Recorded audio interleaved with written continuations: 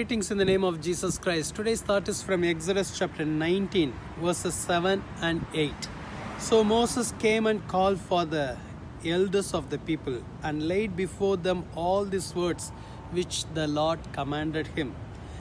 Then all the people answered together and said, all that the Lord has spoken we will do. So Moses brought back the words of the people to the Lord. These two verses talks about the blessings which happened in the life of Moses because he was in the presence of God. For the past few days I was sharing with you all about the blessings which Moses received through the presence of God. These two verses says Moses became a messenger of God. He received commandments from God and he carried with him and he told the people. He conveyed that message to the people.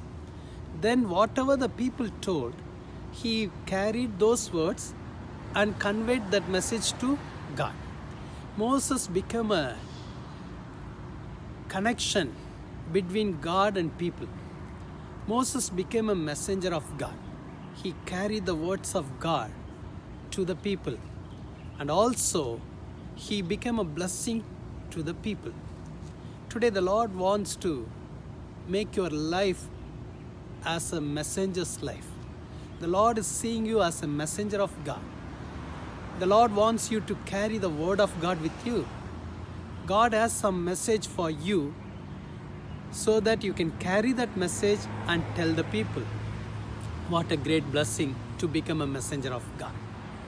Shall we ask the Lord to give us the grace? You will receive this grace and blessing when you are in the presence of God.